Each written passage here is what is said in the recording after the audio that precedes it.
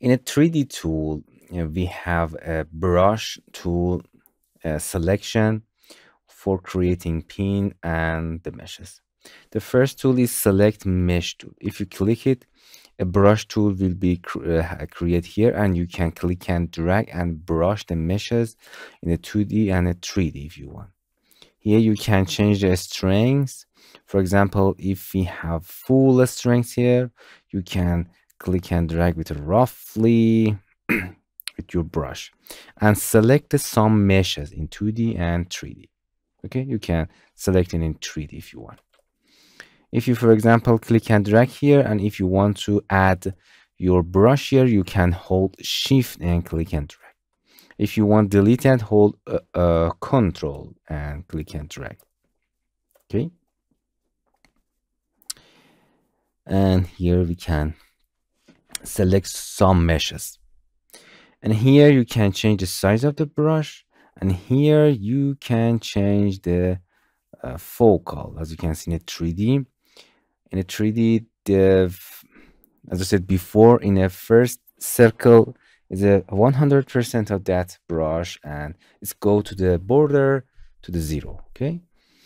And okay, if we select a brush, now what can I do with it? If you're in a brush mode, if you right click in 3D on a 2D, we have other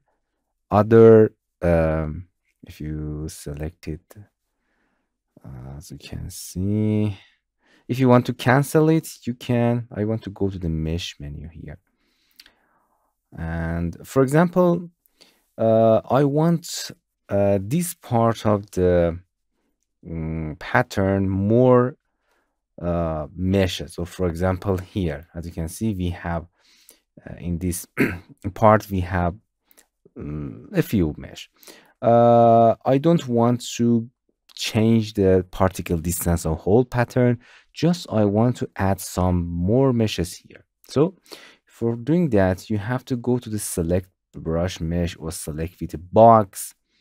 It's very easy. For example, you want to select as a box, you can click and drag it and select these meshes here. Okay, you can with click and drag, or you can select with a lasso. You can click and drag it and select this part that you want. Okay, I want to this part more quality. Use brush. Okay, use brush, and I want to this part of the classes just more quality. If you right click, you can subdivided meshes there. Okay, as you can see, if we cancel it and go to the mesh menu, as you can see, we have more meshes here. It's subdivided these meshes in the 2, and we have more quality of mesh and better simulation.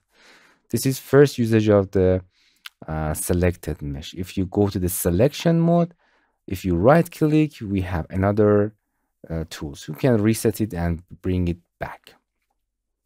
Okay, another thing that is interesting, you can create pin. Okay, if you want to create pin, you can directly go to the pin brush and pin some.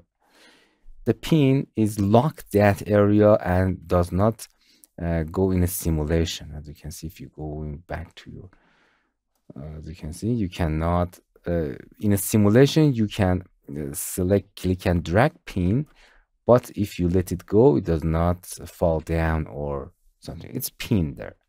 But you can click and drag and select pin, and we have interesting example of these pins in a project. For deleting pin, Control W. Don't forget it. Control plus W. You can delete the pins. Okay, and you can pin lasso if you want somewhere. It's in a 2D. You can pin this part. If you hit, if you want to add a pin holding shift, you can add a pin. For deleting pin, holding control and click and drag, you can delete pin, that part. But if you hit Control W, it's deleted all the pin of the scene. So Another thing in selected meshes is, oh, as you can see, in a 3D, you can right click. If you want to right click in a 2D, you have to select the brush, because we are in a tool, and you can now right click in 2D or 3D, it does not differ. Create pin, you can freeze it,